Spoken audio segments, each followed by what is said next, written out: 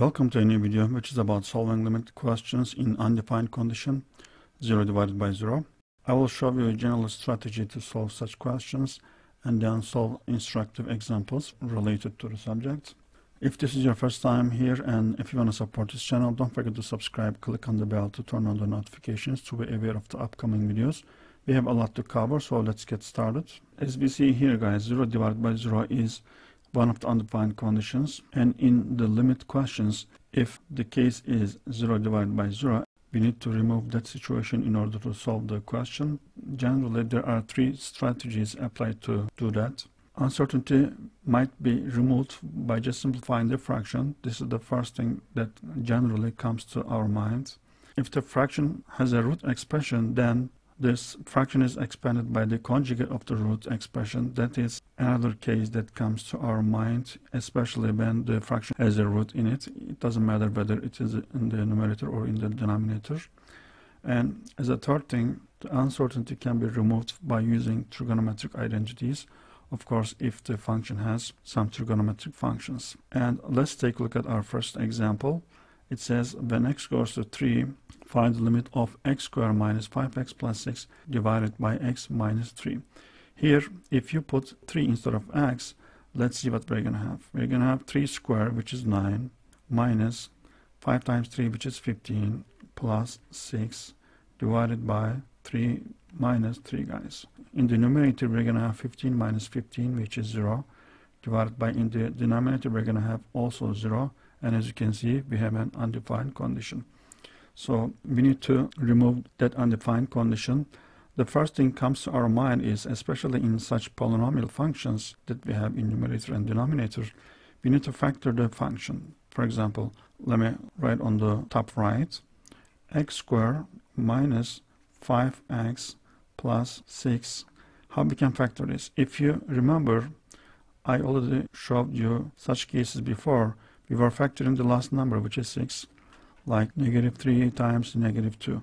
If we multiply those numbers, we get positive 6. If we add those numbers up, then we get the number that is in front of x, which is negative 5. That indicates that the whole expression can be written as x minus 3 times x minus 2, guys. So, and the question becomes limit when x goes to 3. I'm going to write the numerator as x minus 3 times x minus 2 divided by x minus 3, guys.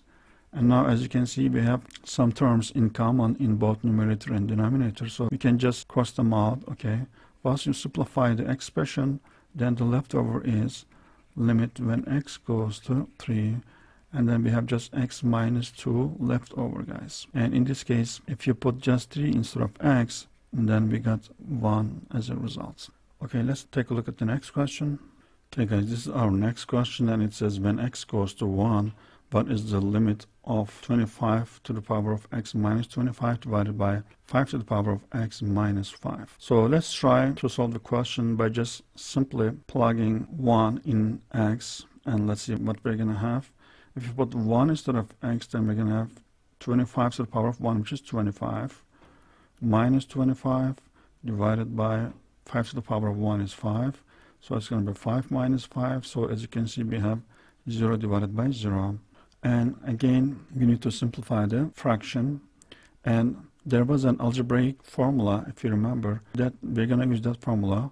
And if you remember, a squared minus b squared was what? A minus b times a plus b, guys. I definitely recommend you to memorize this formula because you will come across this formula in most of the times, especially in math. So to make the life easier when it comes to solve math questions, definitely recommend you to memorize this formula. Anyway, so how we can write 25 to the power of x minus 25 in this form? Well, we all know that 25 is 5 squared. So instead of 25, I'm going to write 5 squared. 5 to the power of x squared. Minus, instead of 25, I'm going to write again 5 squared. So how we can write this? Well, it's going to be 5 to the power of x minus 5 times 5 to the power of x plus 5, guys. So I'm going to just write this instead of the numerator in our question.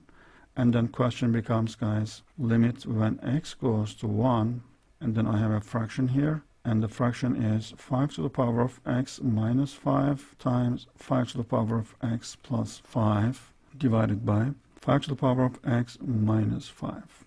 And now, as you can see, those terms are gone, and then what we have is limit when x goes to 1, we have just 5 to the power of x plus 5, guys. And now if you put 1 instead of x, then we're going to have 5 to the power of 1 plus 5, which is 10, guys. So the result is 10 in this case. Let's take a look at the next example.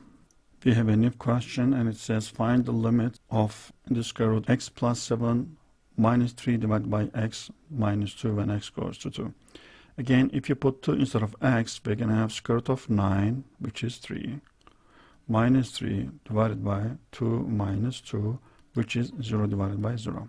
In this case, we need to get rid of this undefined condition. Okay, we need to make a simplification or apply one of those three strategies. And in this question, guys, we're going to apply the second strategy here. Root part that we have square root of x plus 7 minus 3.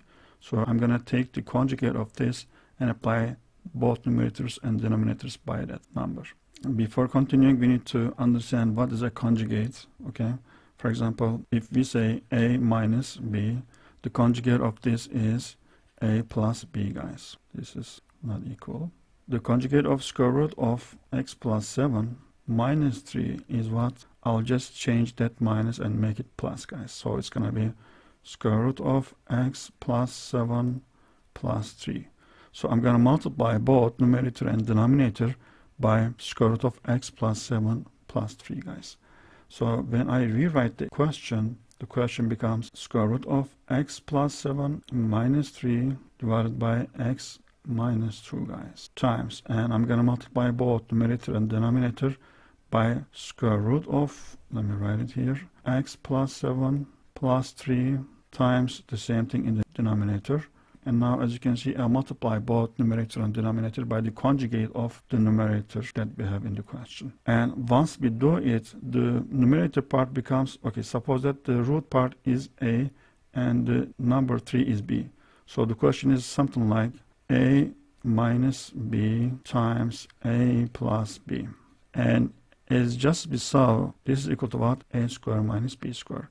And again, I definitely recommend you to memorize this, guys, definitely, this algebraic equation, because you will run into cases that you will have to use that formula. And so this is going to be equal to, guys, the square of a. So it's going to be square root x plus 7, square of this minus square of 3 divided by, okay, I just erased it a little to put the limit when x goes to 2 part here also.